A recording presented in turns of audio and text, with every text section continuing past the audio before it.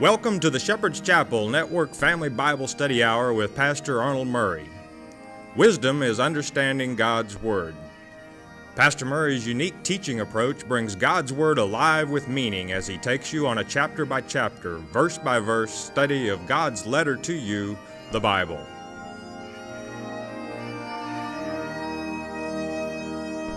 And now here is Pastor Arnold Murray. Good day to you. God bless you. Say, welcome to the Shepherd's Chapel. Welcome to this Family Bible Study Hour. Back in our Father's Word, the book of James.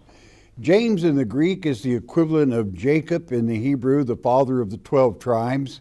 And chapter 1, verse 1 of James is addressed to the 12 tribes scattered abroad. So this is one of those books that you're definitely, as always, have three levels. And we're going to try to cover all three of them for whatever ear hears. It will fall on that level. In this fourth chapter, we're talking about the tongue. A man's tongue is one of the toughest things to control that there is, because sometimes it goes into action before the brain kicks in gear, and that's called a ratchet jaw. And certainly you want to be able to spot a ratchet jaw and be able to mark them well, because you'll never learn anything from them. And just as we closed in the last lecture, just as a small fire in a deep forest will start a huge raging inferno, so can lies coming from the tip of a tongue. It can really, false information can cause a lot of problems. Such as in the last lecture, I had mentioned that Rahab was called a harlot. And then I miraculously turned that over to Hagar. I mean, now that takes some doing, but when you've got a super teacher, that can happen, see. So always check your teacher out. Naturally, it is Rahab, and she was no harlot. She was a businesswoman, and unfortunately derived a reputation from man. God has never called Rahab a harlot. Only men did, because of their jealousy, because she made better linen than they did. Anyway, the tongue can mislead, even by accident, if you're not careful. So always try to control that. We'll pick it back up in chapter 3, verse 10, a word of wisdom from our Father. Let's go with it. Verse 10 reads, "Out of the same mouth proceedeth blessings and cursings. My brethren, these things ought not so to be." That just shouldn't happen. If you are a mature adult and you are a purveyor, and of course, what is the subject here? It's concerning teachers, being a master teacher or not, and churches. It should not be in a church, okay? There's no room for that. Verse 11, "Doth a fountain send forth at the same place sweet water and bitter?" Nope. It's going to be the same. Okay. 12. "Can the fig tree, my brethren, bear olive berries?" Question. "Either a vine figs, so can no fountain both yield salt water and fresh." It's just not going to happen. This is how you can always judge a person, by listening to them about 5 minutes and weigh what they say with understanding. Be slow to answer, and you will learn a lot about that person. And because God gives you the gift of discernment if you follow Him. And you will know immediately from which it's sweet or sour, whether it's truth or fiction is the actual meaning. Verse 13, "Who is a wise man?" Now listen carefully. "Who is a wise man and endued with knowledge among you? Let him show out of a good conversation his works with meekness," that's humility, "of wisdom." And so it is. Do you know how you can tell this? It's real easy to spot. How you can spot a person that has wisdom and humility, and that wisdom naturally is in the Word of God, with a clear understanding of the manuscripts, of the Scriptures. You know how you can tell what a wise person is? They will never, never, never take credit for the word themselves. They will always, the subject is a master teacher, they will always give credit to Almighty God. Do you know why? Because God is the author. It is God's word, it's not ours. So naturally, a master teacher with wisdom bringing forth the word of God will always give God the credit. You can count on it. That's an ace in the hole as far as spotting a good teacher. Wisdom, true wisdom, wisdom from Almighty God. Verse 14, but if you have bitter envying and strife in your hearts, glory not and lie not against the truth. That's the Lord. What's the truth? The Lord's the Word. That is the truth. And when you start twisting the Word around, you're twisting Him around. That's not intelligent. If you want to get your gourd thumped, that's a good way to do it. Well, I just wanted to try that little thing out. Well, you better try it out in your own mind and put a little fleece out concerning it. By that I mean give it a little test before you lay it on somebody else. Because when you lay it on somebody else, that makes you a false teacher. God corrects false teachings. Verse 15, this wisdom descendeth not from above, but is earthly, sensual, and devilish. In other words, strife, envying, trouble, it doesn't come from above. Let me say it again. You do not get it from God's Word. You get it from simply fleshly lust, personal feelings. Well, it just hurt my feelings. Well, tough stuff, okay? That can happen sometimes. Stick with God's Word. Stick with the truth. I don't care whether it offends you or not. You stay with truth and be blessed, because that's the only way you'll ever have blessings from God, is to teach His truth, giving Him the credit, and not adding anything fleshly or from below, but teach that is from above, that meaning from your Father. Verse 16, for where envying and strife is, there is confusion and every evil work. All you're going to have is commotion. Peace of mind comes from loving Almighty God, accepting the Son, and living this Word. That brings you peace of mind. Because why? Well, you're eternal bound. You've got heaven made. An eternity of peace, of blessings, of riches, of understanding. I mean, how fortunate can you be to be blessed in that light? That's having it made. So don't waste your time with envying, strife, and confusion in this fleshly old world, because all flesh is going to be gone at the seventh trump. Verse 17, but the wisdom that is from above, where? From above, is first pure, then peaceable, gentle, and easy to be entreated, full of mercy and good fruits, without partiality and without hypocrisy. In other words, there's no wrangling or wavering. It's always straight on. Simplicity as Christ would teach it, easily understood. You know, many might say, well, why is it you have so many children below 10 years old even that enjoy studying chapter by chapter and verse by verse? Because it's simple. If you will throw out all the old retreads from recaps of this religion, that religion, and something else, traditions of men that make void the Word of God, and simply listen to the teachings of Christ, the true Word from above, children enjoy it. They love it. Why? Because it gives them direction, common sense, and God's blessings. It doesn't get much better than that.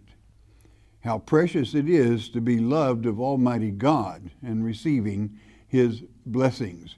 Verse 18, and the fruit of righteousness, is sown in peace of them that make peace.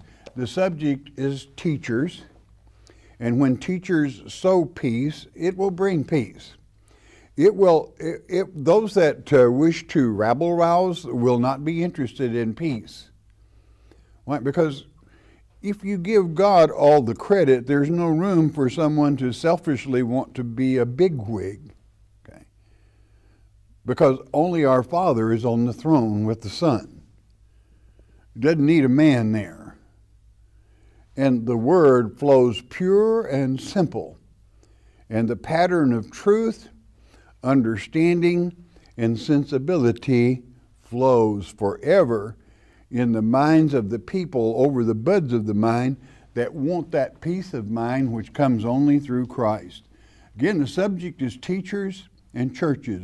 Chapter 4, verse 1.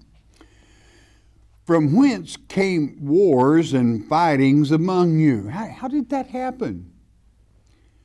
Come they not hence, even of your lust that war in your members? In other words, all that trouble you have in that congregation, it sure didn't come from God. But brother, you don't understand. I've got to be the most important. Oh, do you? How about letting Father's Word be the most important? How about letting our Father, why don't you love Him and understand He's what's important? Verse 2, ye lust and have not, ye kill and desire to have and cannot obtain, ye fight and war, yet you have not, because you ask not. Well, now wait a minute. What do you mean? You got to ask the Father. Ask Him for peace. Ask Him for understanding, and seek it in His letter of love that He has written to you, whereby with flowing and understanding, it unfurls itself in your very mind, giving you that peace of mind and stability that one needs. That's what a church should have. In this world, Satan will always try to destroy a good work. Don't ever let that happen. It is the responsibility of the congregation to close the hedge, teach the truth, and let God bless the people. Verse 3, you ask and receive not, because you ask amiss, that you may consume it upon your lust.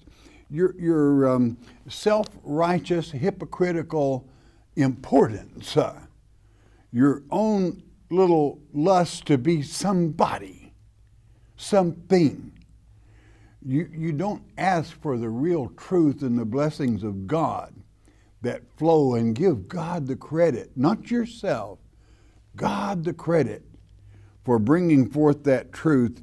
And don't ask just for self-pleasure to say, boy, I did this, that's mine. No, it isn't. It belongs to our Father, always. And I do mean always. Verse 4, ye adulterers and adulteresses. The ancient manuscripts drops the word adulteresses, only adulterer. And it means an idolater, a teacher that is supposed to teach God's word and not be an idolater of teaching false teachings. That's what it's talking about. Know ye not that the friendship of the world is enmity with God?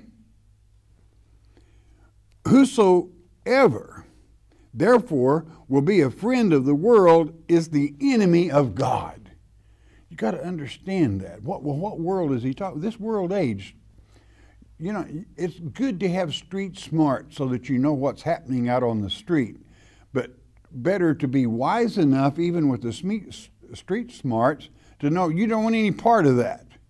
But it does give you an understanding of what the people are going through. But if you're a friend of this world, and a lot of preachers will do that, it'll be all right. Long as you come in and you come to church and bring your money and put it in the till, well, you'll be blessed. By who? By the world? Not by God. You have to be familiar and well-founded in the Word of God to understand the love that brings forth from Him and in yours in return. That's just the way it is, and our Father is so patient with His children. But I guarantee you, He does not want His children to be a friend of the world and an enemy to Him. That's not why He created us.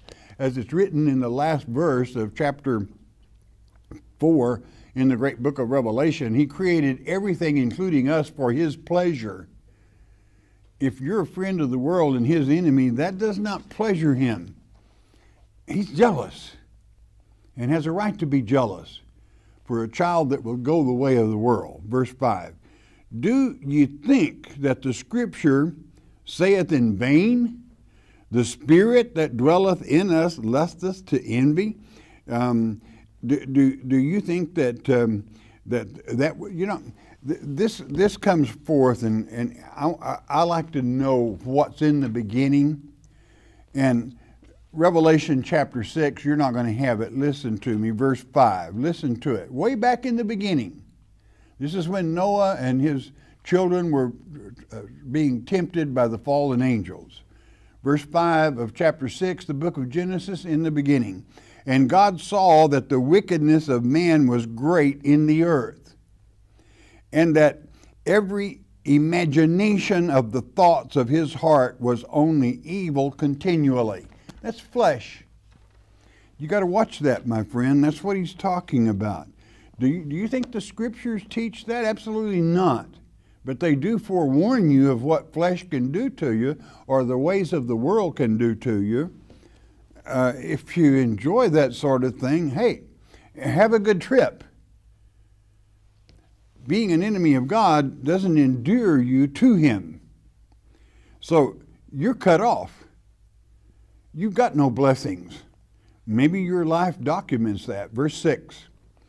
But He giveth more grace, wherefore He saith, God resisteth the proud, but giveth grace unto the humble. That's the way it is. Grace is love and understanding and blessings and success. Peace of mind, heaven-bound, eternal life, all those things right in your pocket to go with it is to love Him. Don't fight God. It's a losing battle. And to chase after the ways of the world makes you what? An enemy of God. I cannot imagine who would want to be an enemy of the living God. I know one that is. It's Satan. And I don't think anyone wants to be in his camp. Verse 7, submit yourselves therefore to God. That's to our Father. Resist the devil, and he will flee from you. And that's how it is. Do you know something? Christ gave us power over all of our enemies, and in the great book of Luke, in chapter 10, verse 18, gave us power over every enemy. That's why Satan will flee from you. If you order him out in the name of Jesus, it's dangerous for him. He is in danger. He is afraid of you. This is why I can't imagine how a good, solid Christian, founded in the Word of God, would ever be afraid of Satan. Because he shakes in his boots if you exercise the power and the authority that God has given you to exercise the rights and privileges of being a Christ man, Christian. The old devil and all his little demons they'll run from you. That's why it is, that's a real man or woman of God has no problem getting rid of evil spirits, okay, for that reason. They tremble. Verse 8, draw nigh to God. Good advice. And He will draw nigh to you. It's wonderful. Cleanse your minds, you sinners, and purify your hearts, you double-minded. You that waver this way and that way, and like blowing in the wind like a reed shaken, rather than being solid and straight on. Gear up with the Word of God in your mind, whereby you Well, how do I draw nigh to God? He sent you this letter. That's what this letter is all about, is knowing how to be pleasing to Him, whereby He can please you, whereby He can bless you. And to have the blessings of God is an awesome thing. Talk about power, endurance, and being blessed. That does it. You know, flesh man is the same. That's why I wanted to go all the way back to Genesis chapter 6. Nothing new under the sun. So how long does it take to learn a lesson? 6,000 years? Or can you sharpen up by just listening to the very word of God that brings that atonement, being with Him, drawing you nearer to Him and He nearer to you? How blessed it is. Let's go with the next verse, verse 9. Be afflicted and mourn. Be wretched and mourn if you want to, and weep. Let your laughter be turned to mourning and your joy to heaviness. 10. Humble yourselves in the sight of the Lord, and He shall lift you up. He always will. Do you understand? That's a promise, and it is there, and He will always do this. Humble yourself, and He will lift you up. Give God the credit, for the credit is due. Do you know something? He's in charge. He's the judge. He's the creator. He's the boss of all things. So why wouldn't you humble yourself in His sight if you want His blessings, if you want His love? 11, speak not evil one of another, brethren. Watch your tongue. He that speaketh evil of his brother and judgeth his brother speaketh evil of the law and judgeth the law. But if thou judge the law, thou art not a doer of the law, but a judge. You know, now wait just a moment. I would think that would bring about a heap of hurt if you become a judge. Why? Well, we've got one judge. Our judge is the Heavenly Father. Well, you don't understand, brother. I'm a special emissary of the living God, and I have the right to judge. Oh, well, where's that written? Because it's only written that we have one judge. So it would mean that you are trying to take God's place. And that's the way God looks at it. And if you ever want your gourd thumped real good, just set yourself up and start judging, well, this brother's this and this brother's that and this brother. Now that has nothing to do with spiritual discernment and protecting your own safety and the church. But don't judge people. Judgment is judging whether someone's going to heaven or hell. You don't know ultimately when a person could have a miracle changed simply by loving the living God. Even a Kenite can be changed from a child of the devil to the child of the living God by loving the Lord Jesus Christ. So one of the most dangerous things that man can partake upon and put upon himself is to decide to be a judge of people. You know, we'll judge everyone. You'd be kidding yourself, and you'd be setting yourself up. You're getting on God's toes because there's only one judge, and that's our Heavenly Father. He does not like to be crowded in that respect. One of the greatest sins is to judge people. That's written. God doesn't like it. And therefore, all you're responsible for is taking this letter, the Word of God, living it as best you can. None of us are perfect. And hope and pray that it rubs off on the brethren, that you can share that truth, giving God the credit and the due, and letting God be our Heavenly Father. Because regardless of what you set your mind as far as letting God be God, He's going to be God.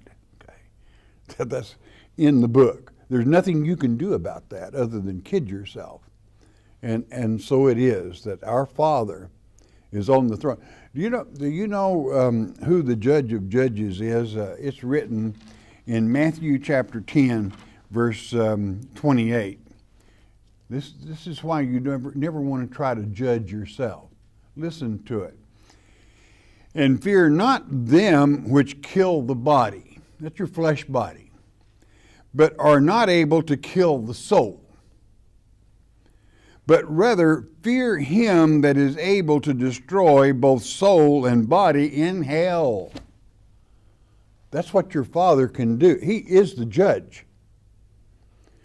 You do not want to cross him. And what this means is, do you understand what was said there from Matthew 10? Is that your soul turns into nothing. He can destroy a soul. He can blot it out. You are never remembered anymore. You do not exist. He spoke and your soul came into being from nothing, and he can speak and your soul goes into nothing again. There's nobody going to shed a tear for you because they won't remember you even existed. That's the kind of judge he is. Very final. It's always best to be a friend of God rather than a friend of the world. However, the choice is yours. Always has been. It always will be. Again, I do not know how it could be made more important. Do not set yourself up as a judge. We have one, and he is quite capable. Next verse, please. And verse 12. There is one lawgiver who is able to save and to destroy. We just read about it. Who art thou that judgeth another? Who in the world do you think you are? He is one that can not only cause the flesh body to die, if he so chose. Not too many people need help in that. They always arrange it themselves, one way or the other, whether breaking health laws, accidents, and so forth. But he can, if he so wants to snuff, he can snuff. But the important thing is that he is the judge that can cause your soul to perish. Beloved, that is serious. Because you could have had an eternity of peace, of love, of understanding, and of seeing this beautiful world put back in its original form, where everything is perfect. What a beautiful place to be with the firmament back where it was. No more storms. The earth watered each night. No dry spells, no droughts. Earth watered each night by dew for what is sufficient to have fertile ground all around the world. North Pole, South Pole, East and West. What a beautiful thing. You don't want to miss that. And that's what you're flirting with when you try to judge and take the place of God. That's what you're doing. You don't want to go there because you're only a child of God. God will still be God. Yahweh will be Yahweh. And that's why he would call himself, in the etymology of his name comes from I am that I am, because he is. You don't ever want to try to question that and or change it. Verse 13 to continue. Go to now, or you come on now. Ye that say, today or tomorrow we will go into such a city and continue there a year and buy and sell and get gain. We'll have it made. You're going to leave God out of the equation? You're going to say, if God wills?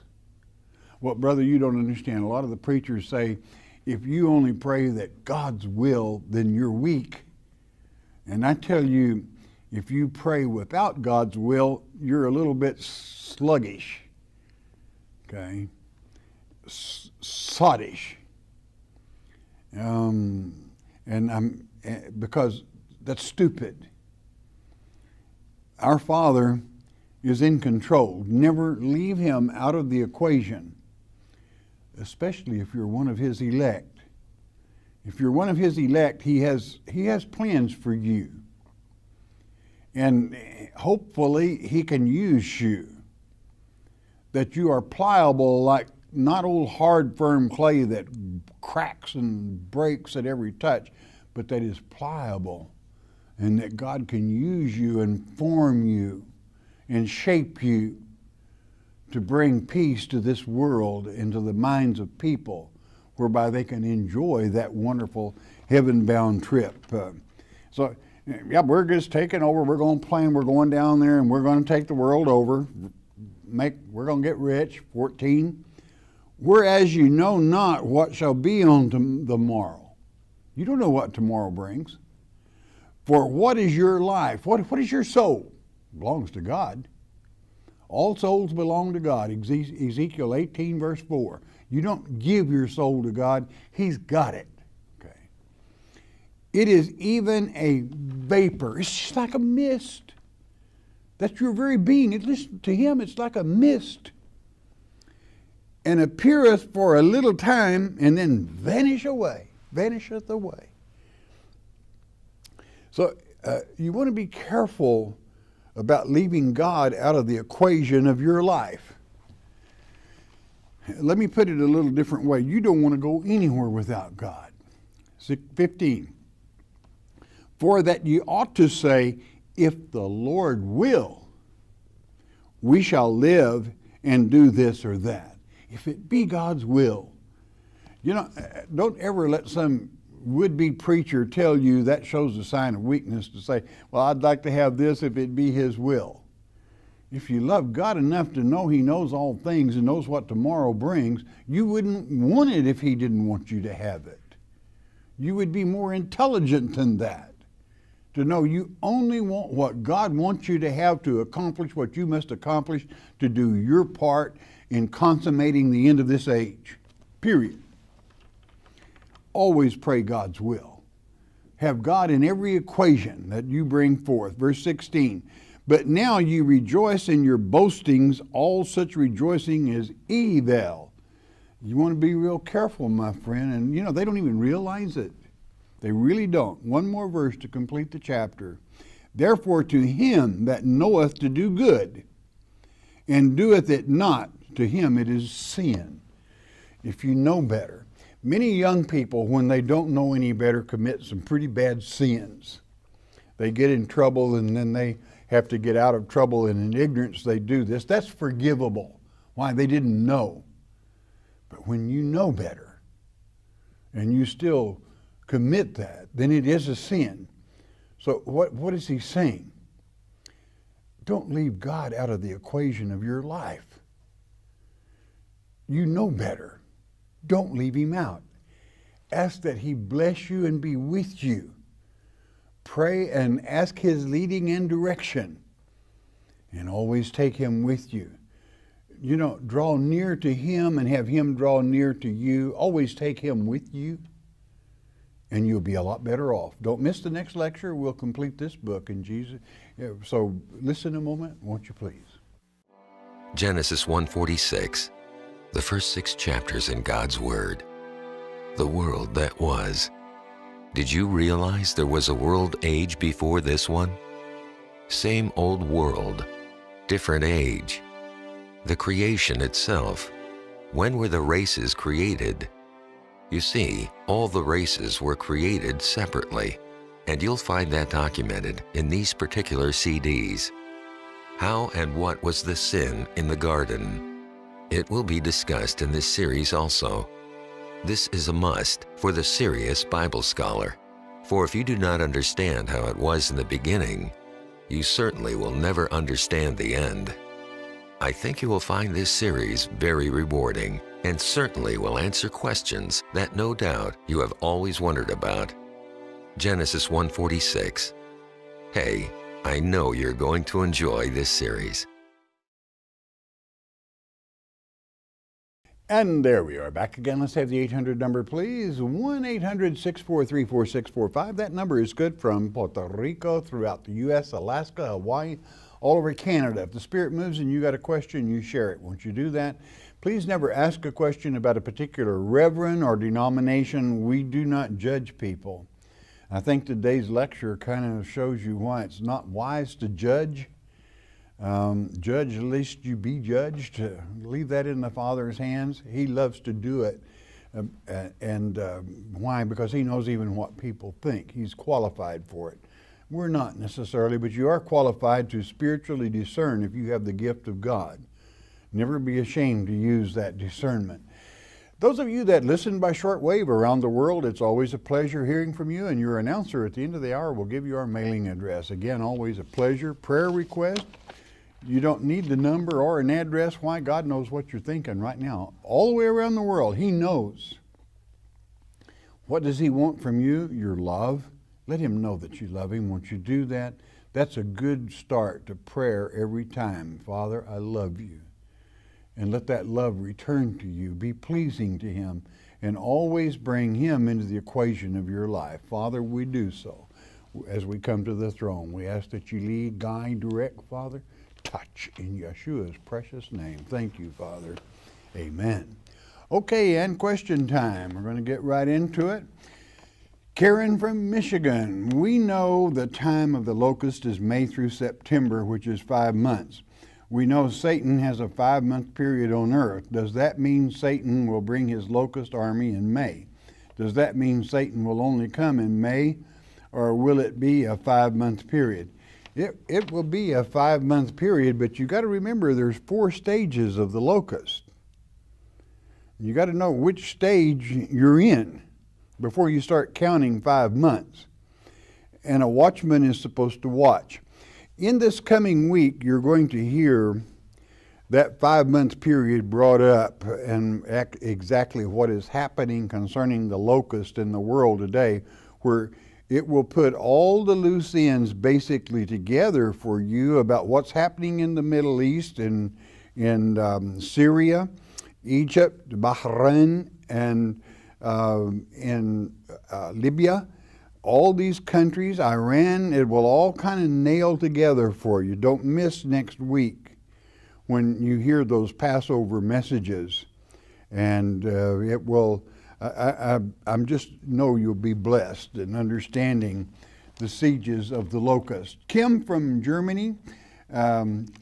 Since my husband passed away unexpectedly in January, I have found myself in so much turmoil from the things my German husband has never told me. I'm finding myself being really mad at him.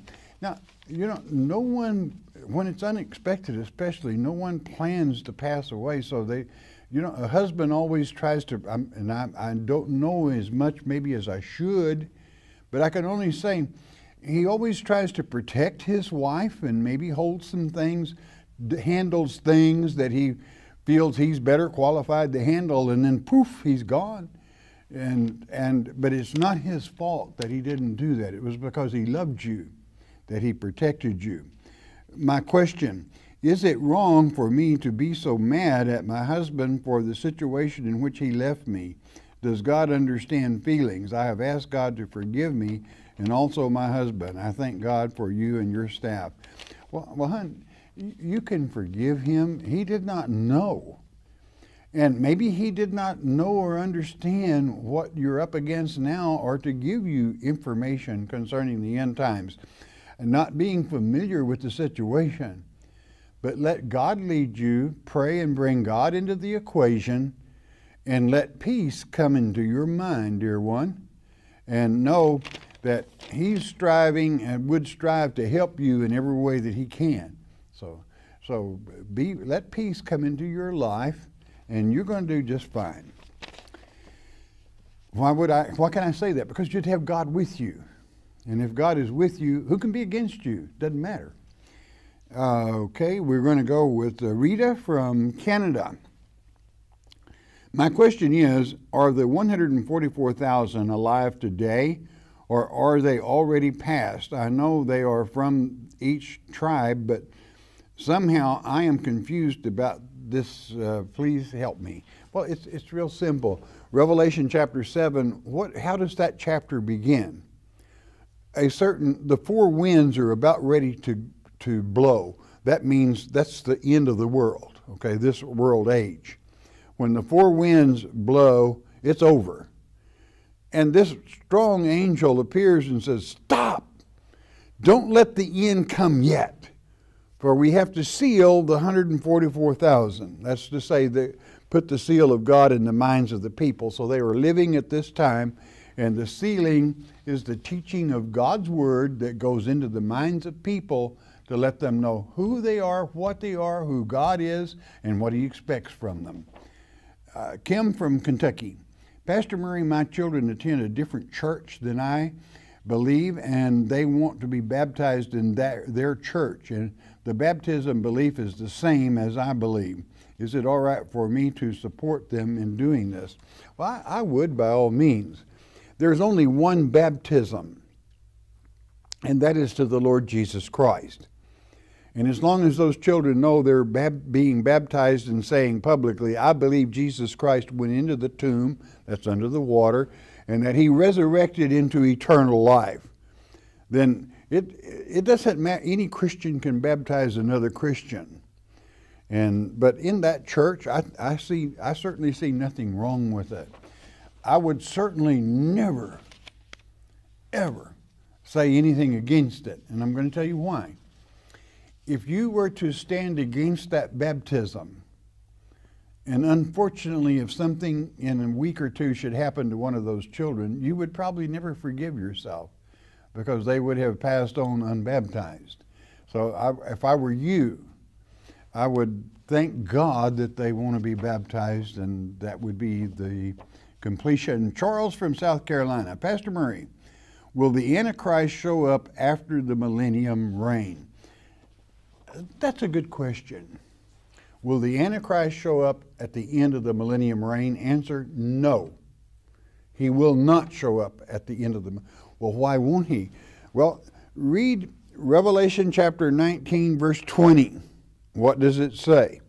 Revelation chapter 19, verse 20 states, when this age of the Antichrist, right before the millennium, both the one world government system and the Antichrist, the false prophet himself, both of those offices, only the offices now, are cast into the lake of fire, meaning they don't exist anymore.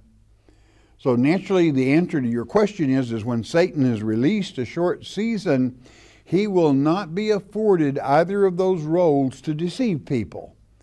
All he has is his own two legs to stand on and to deceive people. He will not be given those powers or that authority. Why? Revelation chapter 19, verse 20 explains it. It's gone. Bobby from Indiana. Pastor Murray, where can I find in the Bible that God is against those that teach my people to fly? Isn't it amazing how many times I get that question? Ezekiel chapter 13, read verse 20. And take in the whole thing. And I always say this. It's God saying, you sew those kerchiefs or pillows to cover every digit of my outreach saving arms and teach my children to fly to save their souls by Satan. That's exactly what it means. And that's why he says, I'm against it. And yet people will do it. Sad.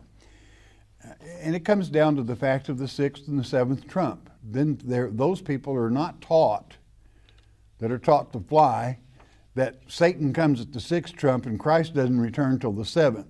So they hop in the sack with Satan and then expect to be a virgin when the true Christ returns? Forget it. I'm speaking spiritually, of course. Martha from Mississippi. As Christians, how can we believe in capital punishment? Please give me scripture for this. Well, as Christians, how can you not believe in capital punishment? If some pervert rapes, molests, let's say a 12-year-old girl, kills her, murders her, what do you want to do? Send him roses? You want to send him a love letter? Or do you want to turn him loose and let him do it again? You want to better listen to God. What does God say to do about it? Matthew chapter 5, verse 20. Write it down. Matthew chapter 5, verse 20. Christ said, thou shalt not kill. You've read that. Well, what does that word kill mean in the Greek? It is phonios, criminal homicide, a murderer. will perish. That's what he says. I don't change one jot of the law. Well, what does the law say? In that same chapter, 5th chapter, I don't change one. I don't even change a little dot that changes the sound of a letter A from A to A. Okay, that's not much. Okay, he doesn't change the law; it stays the same. And yet, people will teach the law doesn't exist anymore. Well, I'm afraid it does. Rob a bank and see what happens to you. Thou shalt not steal. You'll be locked up for a long time. Don't go do it. All right, you're smarter than that. Then you can go to Deuteronomy chapter 19 and find out if somebody lies in wait wickedly and evilly, without a passion, without a crime of passion. That makes a big difference. You're supposed to execute them one way or the other. Why? God wants them up there. Why? Well, why would God want them up there? Because the person they murdered is up there, waiting for the real trial. Does that mean they're going to hell? Not necessarily. We're not supposed to judge. Let God do the judging according to what happens up there. So naturally, a Christian must demand capital punishment. Well, why would he want to do that? God's advice. You will do this, you will send them to me, meaning execute them, and others will see and fear, and these things will cease happening among you. As long as we let it continue happening without, it's going to keep happening. And many people will say, well, that's not a deterrent. I'll tell you what, you let somebody, if you catch somebody that rapes a 12-year-old girl, cut their head off and see if they do it again, okay? See if that deters their ability to be a pervert again. Ronald, I may upset some people, but hey, don't we want to protect our young people better than that? Haven't we got compassion from Almighty God to want to protect the little ones from perverts? I think so. Ronald from Michigan. Hi, Pastor. I love watching your program. Well, thank you. Can you please explain the part of the Bible that says one will be taken and one will be left? Everyone says that you want to be the first one taken. And this shows you how misleading people can be. You know something? A child can read Matthew 24. Christ was asked, how is it going to be at your return and the events that consummate the end of this age? And he gives all 7 things. That's 7 seals, 7 trumps, and 7 vials.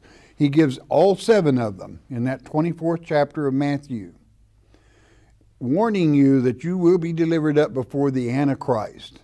So if they say he's in the field, don't go. In other words, don't be the first one taken, because it's the fake. It's the Antichrist.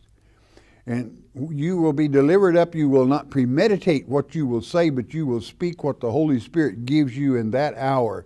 That's the whole purpose, is teaching God's Word before the false Messiah. So naturally, then one is commanded, stay in the field working. Don't fly off to boom boom land with Satan. You know, this is why that Christ would say when Christ returns, a lot of these so-called religious people, flyaways, will come say, oh, Jesus, we healed in your name. Why? He said, you get away from me. I don't know you. Never knew you. If you don't teach God's Word in truth, He doesn't want anything to do with you. You can't be a false teacher and expect God's blessings. It's that simple. Robert, well, you know, some might say, well, isn't that just a little rough and being judgmental? No, that's what the Word says. And it's better maybe to be a little rough on the edges. That's tough love and save souls than it is to let people deceive themselves into hell. I think so. Robert from Florida, please explain the 3 world ages and where in the Bible this is talked about. Basically throughout the Word. In the beginning, God created the heavens and the earth, period, millions of years ago. And then in verse 2 in the Hebrew manuscripts, then the earth became void, and wasn't created void, became void and without form. That's when the overthrow of Satan came, and then this particular age came into being. 2 Peter chapter 3 gives you all 3 heaven ages and earth ages. There's only one heaven, there's only one earth, but there are different ages of time. Pastor Murray, this is Roger from Arkansas. Thank you so much for your teaching. Can you still go to heaven if you're not one of God's elect? Absolutely. If you were a Kenite and loved the Lord Jesus Christ, whomsoever will, you're saved. You're heaven bound. God's elect are not any more special than anyone else. It's just that in the first earth age, they stood against Satan, and God knows He can trust them to stand against him again. And they're going to at the sixth trump when Satan appears as Antichrist. Piece of cake, okay? No step for a stepper. Marcy from New Mexico. I am so glad my brother told me about you. Well, I am too. Thank you, dear. I would like to know where in the Bible it tells you about murder and just killing about the Ten Commandments. Well, I just answered that about capital punishment, so I'll let that pass, and I'll just answer where the Ten Commandments are. You will find the Ten Commandments in Exodus chapter 20. Exodus chapter 20. It's good to have you with us. Mitch from Florida. I've often heard you say that this is an incorrect translation. It really means such and such. If God inspired the Bible when it was originally written, why didn't He similarly inspire the translators so they could get it right for those of us who do not speak Aramaic, Hebrew, or Greek? Surely He knew that languages would change over time, and these languages would not be prevalent in the world. I was sure He knew it. That's why He sends teachers. But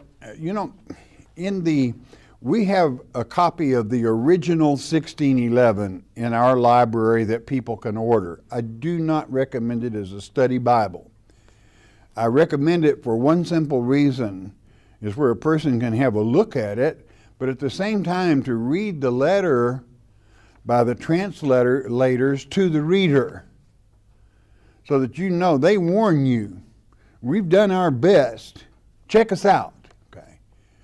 And I'm going to tell you, any good scholar will do that. Any good scholar is going to say, check me out, but it's good to study, but check me out. Make sure. Decide for yourself. Languages, Hebrew and Greek and Aramaic, one word can have more than one meaning, just like in the English. English is not a solid stationary language as those others are. It changes from one day to the other, basically, and by figures of speech, metaphors, and so forth. But God sent you the ability. That's why I recommend the Strong's Concordance, the Smith's Bible Dictionary. Those were two scholars that were excellent in those languages that we were speaking of. But at the same time, you know what they would tell you? Check us out.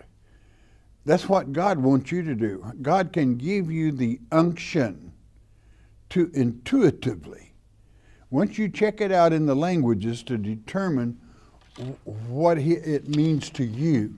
Always study to show yourself approved, rightly dividing the Word of God. Joanne from Ohio. In one of your answers to a question the other day, you said Esau was hated by God before he was in the womb. Does that mean you believe in reincarnation? If so, can you explain why? No, I do not believe in reincarnation. I do believe there was an earth age before this one. That's why God hated Esau. This is why that God would say, let us create man in our image. We were all with him. And as it is written in the 38th chapter of Job, we were all with him and rejoiced in the first earth age. That's why when wisdom speaks in Proverbs chapter 8, it says, in the beginning, wisdom talking. When God created the sons of men, that means He created us all at the same time, basically. We're all the same age. That throws some people, but be that as it may, spiritually speaking. But there are three earth ages. 2 Peter chapter 3 documents it. That is not reincarnation. Jim from Ohio. The other day you made reference to the third world and also the third heavens. Three heavens, can you please? Times, eons. Check out the word as it is used, three worlds in the worlds in 2 Peter chapter 3, and the word in the Greek manuscripts for worlds is eon, okay? Time. Three different time periods, but the same earth, the same heaven. Rick from Alabama. How do you feel about prosperity ministers where they don't teach one bit of God's word but just demand money? My grandmother died giving money from her Social Security check to a ministry like this. I am asking you for a straight answer. Thank you. Well, my answer is, as always, when God sent forth the 70, he said, whatever you do, don't take a begging bag. Okay. And anytime you have somebody begging for money, God didn't send them. And that may offend some people, but that's just the way it is. If anybody's begging for money, God didn't send them. God, when you teach God's word and you are worthy, God will see that the ministry is supported. You're not supposed to ask and or beg, and right now I beg you to let me go because I am out of time. Again, I love you because you enjoy studying God's word chapter by chapter and verse by verse, but most of all, God loves you for it. You understand that? God loves you for it. Makes his day when you read his letter. We are brought to you by your tithes and offerings. If we have helped you, you help us keep coming to you. Once you do that, you bless God. He will always, again, he will bless you. Now, most important though, you listen to me and you listen good. You stay in his word every day. In his word is a good day, even with trouble. You know why? Because Jesus, Yeshua, is the living word. Hearing God's word with understanding will change your life. We hope you have enjoyed studying God's word here on the Shepherd's Chapel Family Bible Study Hour with Pastor Arnold Murray. If you would like to receive more information concerning Shepherd's Chapel, you may request our free introductory offer. Our introductory offer contains the Mark of the Beast audio tape, our monthly newsletter with a written Bible study, a tape catalog, and a list of written reference works available through Shepherd's Chapel. To request our free introductory offer by telephone, call 800-643-4645 24 hours a day.